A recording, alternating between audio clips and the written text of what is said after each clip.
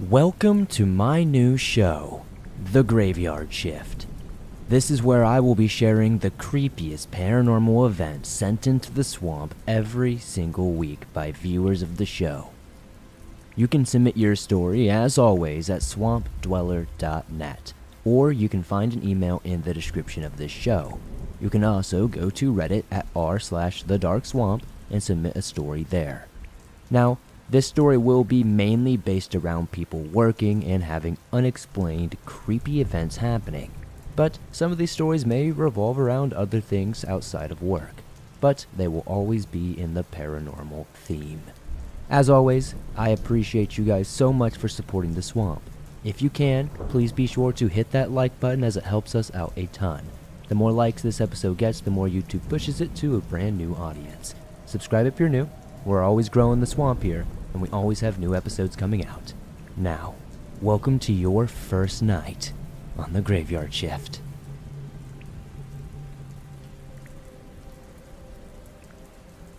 This happened long ago, and I just remembered this whole thing.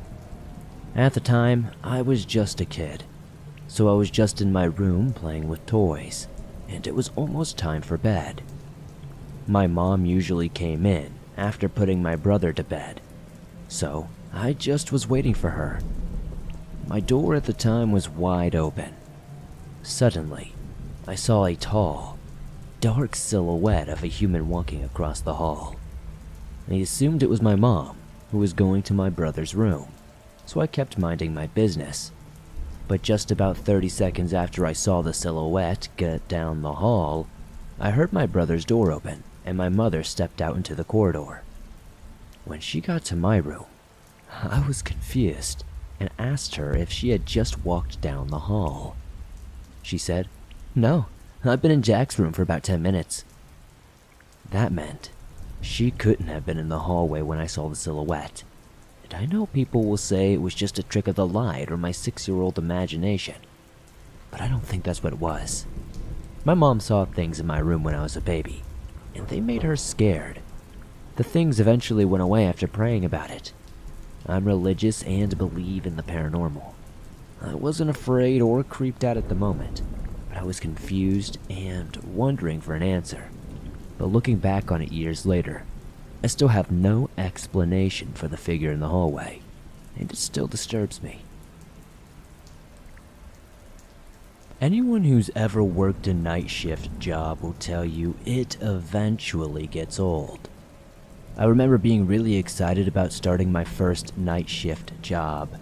I thought it would be so cool, like that episode of SpongeBob with the hash-slinging slasher or something like that. It was nothing like that at all. In fact, it got plain old and repetitive pretty quickly. I am a man, and I'm a nurse. I know, people think that's weird, and I had been working in a hospital nearby. It was a long commute and extremely unbearable. Once I finished my contract with this hospital, which was about a year long, I decided to apply for another job, one that was a little less stressful and disorganized. I got a job at a job psychiatric unit. Working with children with mental illnesses seemed to be like a really cool job. Well, maybe cool isn't the right word, but meaningful. The hospital left me with this feeling of trying to save people who were going to die anyway. But with these kids, I could make a real difference that might turn their life around or find a way to let them cope with whatever is wrong with them. I was all around excited about it. The pay was even higher, which excited me as well. The only problem was that the only shift available was the night shift. The hiring manager told me there might be a day shift position available within a couple of months, and I would be the first one to get it if it opened up. But that was about all I was promised. So there I was helping kids at night. The only problem was that most of them were asleep for the most part.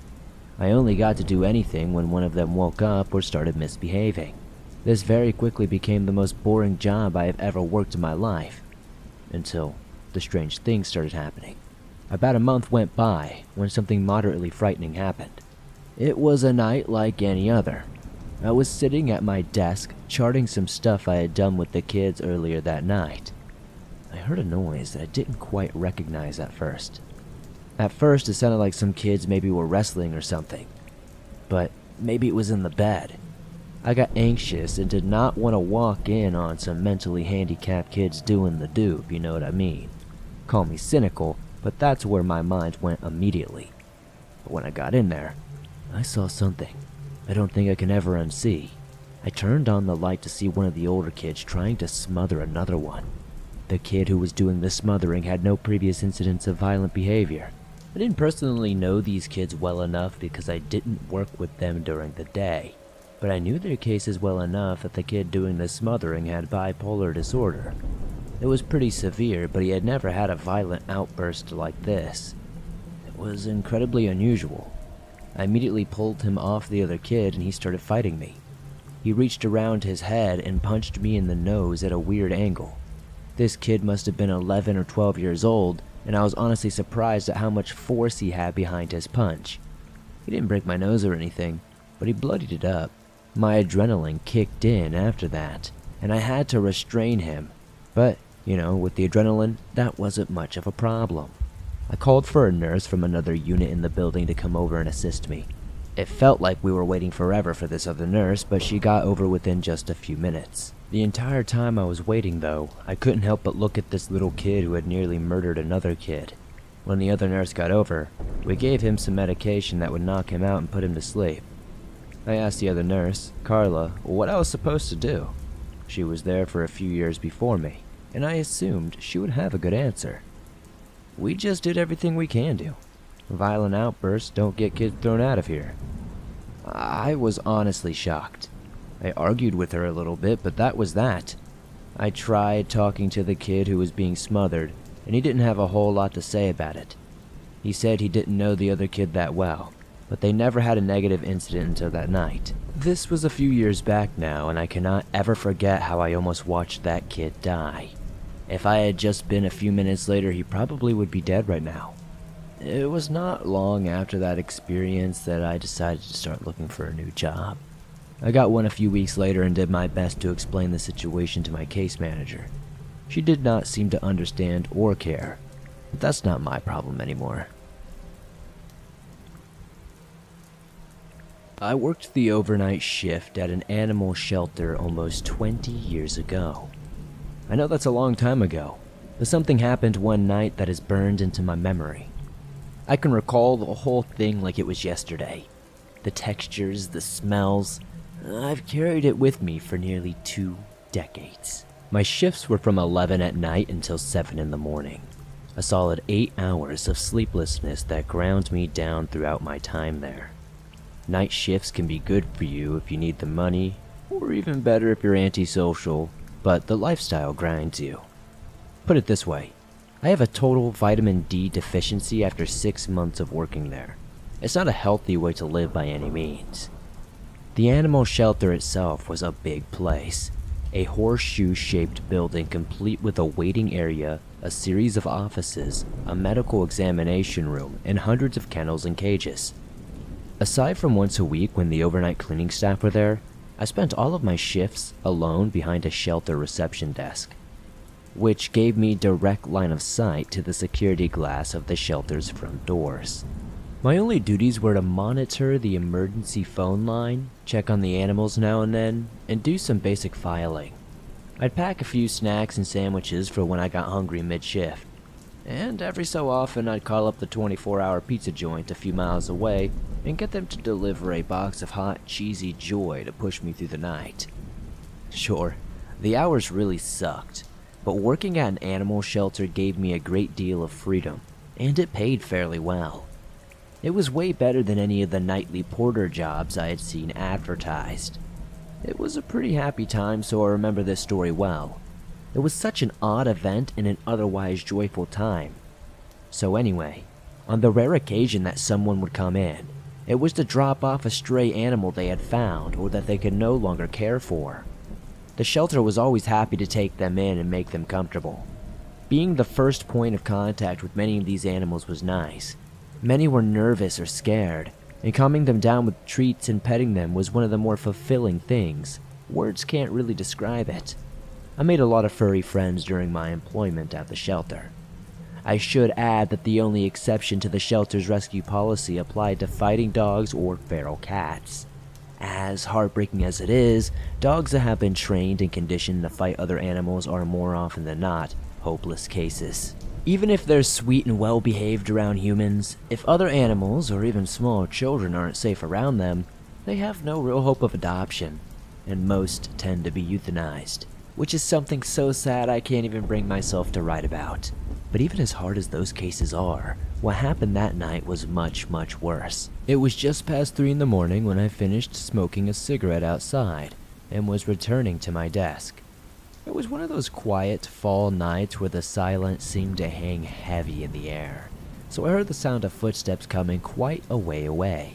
A woman was sprinting full pelt down the sidewalk towards the shelter's front entrance, banging on the glass and buzzing the intercom repeatedly as she reached the doors. As I moved to greet her, I noticed that her cheeks glistened with fresh tears. Something terrible was happening. I hurried to unlock the glass doors, trying to remain calm as I asked her how to help. She didn't really answer the question at first, which is unusual. Usually, the first thing a lot of people would mouth was that they have 1,000 questions about adoption, what shots an animal might need, etc. All she asked is if she could come inside. She didn't have an animal with her, so I was suspicious about why she was there. Nevertheless, I'm not one to turn away an upset person, so I invited her inside, gave her some tissues to dry her eyes, and proceeded to get more information from her. She calms down eventually, and she tells me she needs to get her cat back. This was a problem since I couldn't return any interred animals without the proper signatures and paperwork, all of which was locked in the office that one of the resident veterinarians had, and there was no way I could return her animal, especially not in the middle of the night. She'd have to return during regular hours to talk to one of the vets. When I tried to explain this to her, things started to go downhill. To my absolute horror, she explained that she came in earlier that day to have her cat put down. She had returned to clean the body to give her precious kitty a proper burial. Seriously, those were her exact freaking words. She's still in tears at this point. She's getting gradually more upset. Again, she's talking about her dead cat. I just wanted to get her out of here, so I didn't really know what to do. She didn't really seem very crazy at first, but the more I was around her, the more I gathered that she wasn't all there, if that makes sense. So, like a damned fool, I took a brief description and went looking around for her dead cat. The shelter keeps the bodies of euthanized animals in large blue plastic drums. You know, the type of kind where chemicals are kept in plastic lids. These blue drums, in turn, are kept in a vast walk-in freezer where the shelter's basement normally is. I gained access to the room in question, opened the freezer, and began to look for whichever barrel had been sealed the previous day. Finding it was the easiest part of the whole process. As I pulled off the black plastic lid, the smell hit me. Even when frozen, the animals still gave off this faint, sickly smell of decay. Throw a load of them into the same plastic drum and the stink gets intense. I had to sift through scores of twisted frozen corpses, laying them down on the cold metal floor of the walk-in and studying them to find one that matched the woman's scant description. Eventually I did find the cat that seemed to fit the description I had been given, but there was one thing. The cat was frozen solid and was stuck to another dead cat. I tried pulling them apart with my bare hands and it was no good. I needed something else for leverage. So I put the frozen mess of bodies in the freezer floor, put a foot on one of the cats and tried to proceed to peel them with a horrific snapping sound. I nearly puked when I had seen what I had done. Many of the cat's frozen flesh had been torn from the stuck partner, keeping hold one that was... the one that was supposed to be the crying woman. I threw the other one back in the plastic drum, found an opaque plastic bag, and returned it to its former owner. She seemed happy enough and tried to hug me as she was leaving, but I didn't feel like it was worth it. The whole thing left a terrible taste in my mouth. I have no idea what she was going to do with the dead cat, even if she did assure me that she was just going to bury it. Sometimes, even today, I wonder what happened to that woman and how many cat corpses her apartment is stuffed with.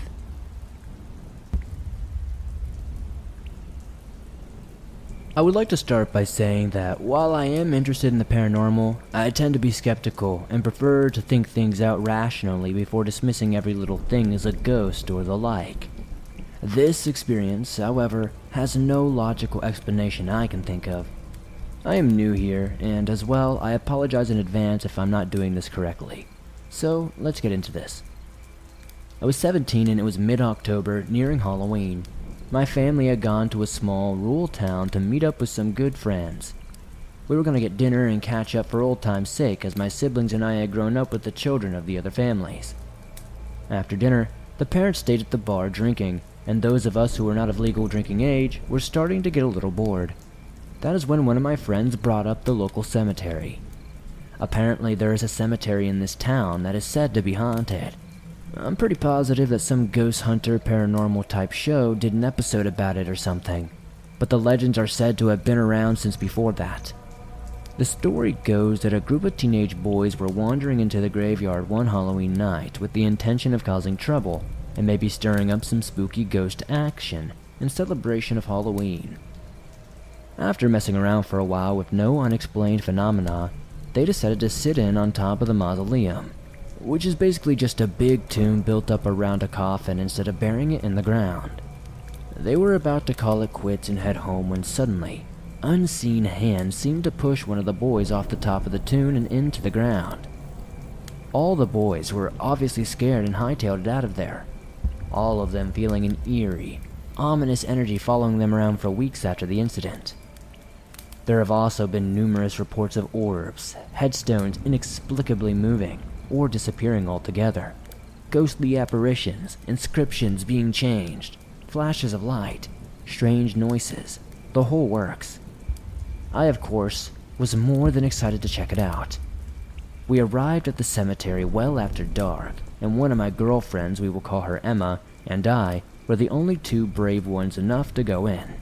We hopped right out of the car, careful to be as inconspicuous as we could since we did not want the police showing up and ruining our ghost hunting experience. We headed toward the entrance. It was chilly and a bit windy, as autumn in Wisconsin tends to be. We gripped each other's hands and started down the gravel path. As soon as we passed the fence that surrounded the plot of land, everything seemed to get very still and very quiet. We could not even hear the wind anymore, which was strange as it had been breezy as we got out of the car. It was so silent that even whispering and our steps in the gravel seemed, pun absolutely not intended, loud enough to wake the dead. Though there were no lights in or near the cemetery, there was enough moonlight filtering through the clouds to allow us to see well. We soon realized we had no idea where the fabled haunted mausoleum was, but kept walking anyway. We made a random left turn, and lo and behold, there it was, about 30 yards or so in front of us. Surprisingly, we had great luck, right? I don't think so. As we approached, I began to feel almost an electric sort of energy in my fingers and hands, but I wrote this off as just nerves or something due to breaking the law. We reached the tomb, and this thing is absolutely huge. It was easily twice my height, at the very least, and made of weathered gray stone with moss and lichen growing sparsely on it. We stare at it for a moment, and Emma whispers, "You should touch it." Being the big bad ghost hunter I am, I oblige. There is really nothing remarkable about the cool roughness of the stone, so I decide to take it a step further and hop up to sit up on the lip of the curved top of the thing. Again, nothing happens, so I jokingly whisper shout, "If there's anyone here, any spirits or anything, come on out." After listening in silence for a second or two, I think, F it, and make my way to the very top where the kid is rumored to have been pushed off by ghostly hands. I have Emma snap a photo or two of me before climbing back down. Slightly disappointed by the lack of spooky encounters, we agree to head out and are about to do just that when we see a pair of headlights slowly creeping down the road that borders one side of the graveyard. We immediately assumed someone noticed us and called the cops, so we crouched down behind some bushes with the mausoleum directly to our left. Both of us are completely silent except for our breathing as we watch the vehicle slowly make its way down the street. I am watching its tail lights turn the corner when I hear a low, creepy, menacing laugh coming from right behind me. It sounded so strange, like it was a few feet away but also right in my ear at the same time. I'm freaked out, and I'm about to chalk it up to adrenaline-induced hallucination, when Emma, who is standing to my left, whispers, "Hey, did you hear that?" My blood ran cold as I slowly nod a silent, "Yes, I did." I cautiously turn my head to one direction and try to see if I can hear it. I kid you not. I didn't hear anything, but what I did see was a dark figure stand up from behind one of the headstones not 10 feet away from us.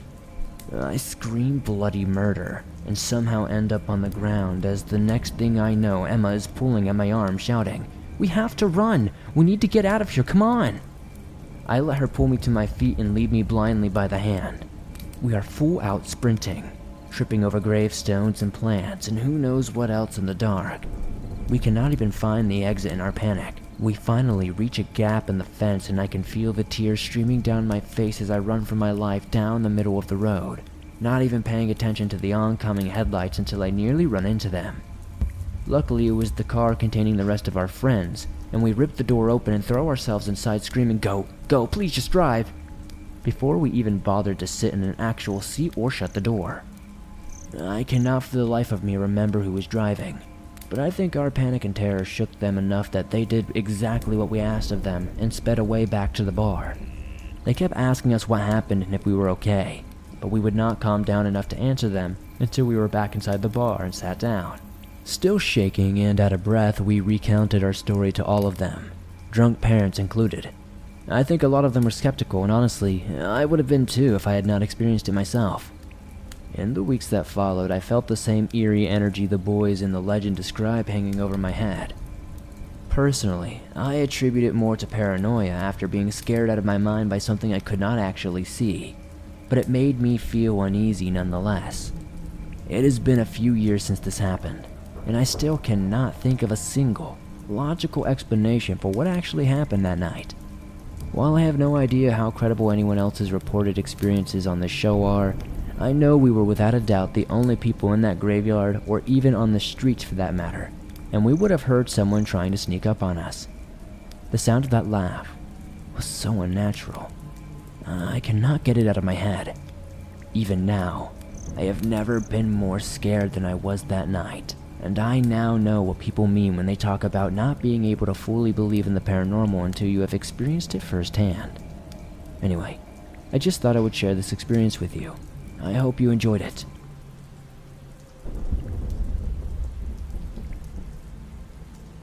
In 2009, I was interested in the paranormal, since I had many paranormal experiences growing up.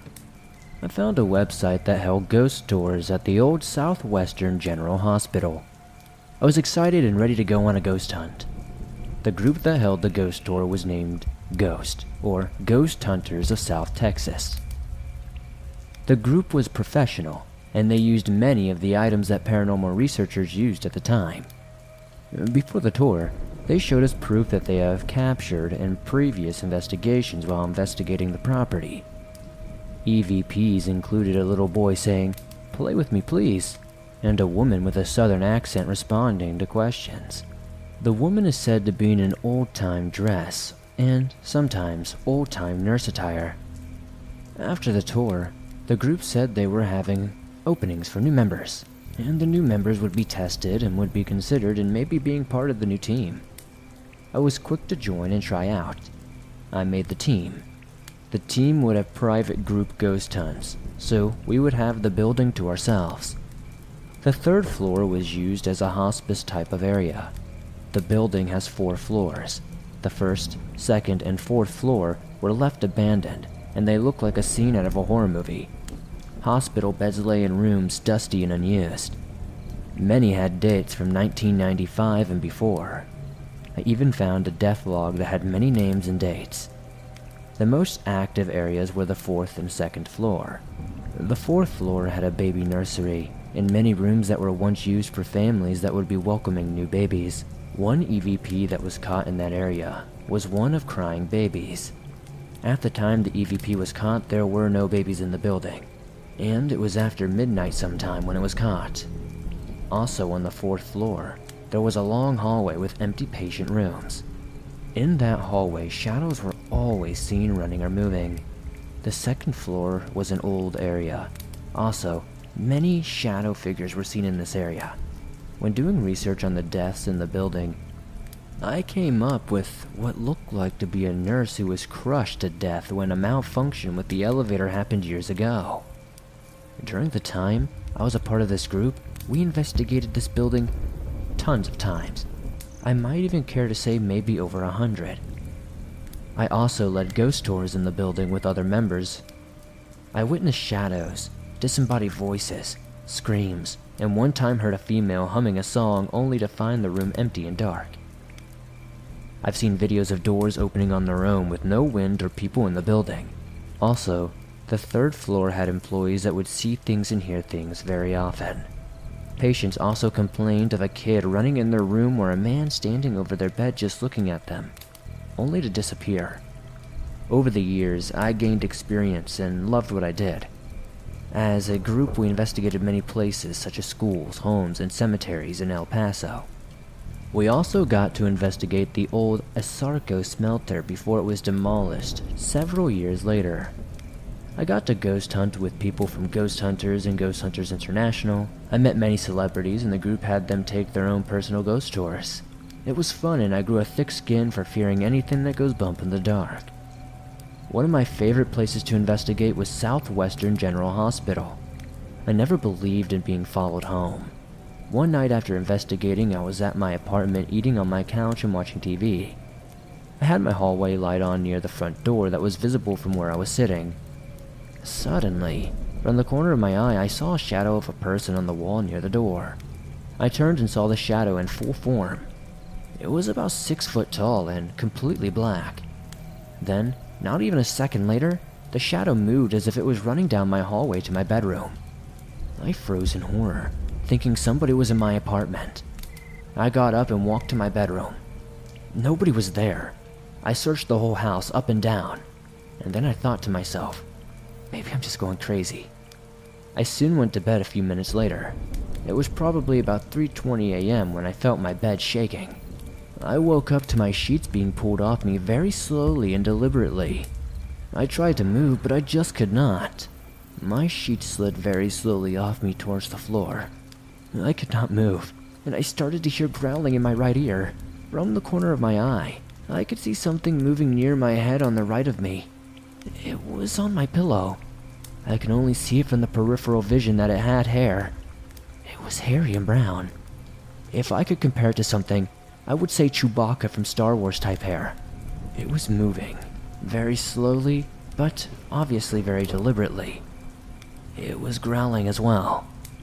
My eyes started to water up with tears. I tried to move my arm, but I just couldn't. I could only move my fingers. The blanket was still being pulled off me little by little until it hit the floor and I was no longer covered by my sheet. I felt the hairy thing moving right next to me, and the growling grew louder. Then suddenly, I was able to sit up and I turned and looked to see what was there next to me. The hairy thing was gone, but I could see the imprint of where it had sat, right next to me just a moment ago. It was the size of a full-grown cat. Then I looked around the room to gather my sanity. I don't own a cat. My sheet was on the floor, and my eyes were still watery. I asked myself, maybe it was just sleep paralysis. I found it hard to sleep that night, since I lived alone in that apartment. The next day I had a girl over to my apartment. I was seeing her from school. I was playing PlayStation and she asked if she could take a nap in my bed. I said of course. She went to my bed and fell asleep. Around 20 minutes later, she suddenly came back to my living room in tears. She said, I have to leave now. I asked her what was happening and what was wrong. What she said shocked me. She said that something shook the bed and woke her up. She could not move, and then something was growling and started getting close to her ear. Then the bed went down as if somebody lied down next to her. She tried to scream for me and could not. Then she felt as if somebody was breathing on her neck as the growling grew louder. She said it lasted about 2 minutes, and then she was finally able to move. Once she was able to move, she ran to me in the living room. After she explained this, I grabbed her stuff and helped her leave. I did not tell her what happened to me the night before, but I had that same exact experience. and what happened to her was enough proof that something was not right. I could not explain what was happening. First thing that came to mind, that something probably followed me home from the hospital. After a few days, all the activity suddenly stopped. Only when I would go in on investigations, I would see shadows in my apartment, and then they would just go away. I loved what I did, and the only time I feared the paranormal was this moment. I no longer ghost hunt, and the group no longer gets together. Southwest General Hospital was purchased and is now remodeled and is in use. I can only imagine what the employees of the LTAC go through by being in that building. Every now and then I drive down Cotton and pass the building. I miss the days of being part of Ghost El Paso. If you are ever in El Paso after stopping by at Chico's Tacos, be sure to pass by the old building by the Star on the Mountain, formerly known as Southwest General Hospital.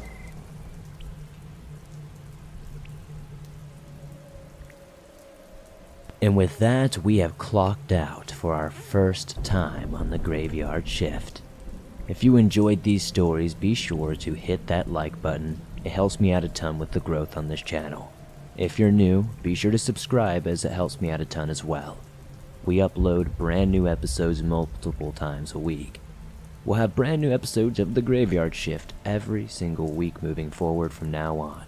Hopefully you enjoyed this show, and if you have stories to share, be sure to send in your story at swampdweller.net or the email you can find in the description down below. You can also submit them on r/thedarkswamp. I'd love to share your story with everyone here. Thank you guys so much for supporting the swamp the way you do. I couldn't do this on a daily basis without you all. I'll see you soon with another episode of the Graveyard Shift.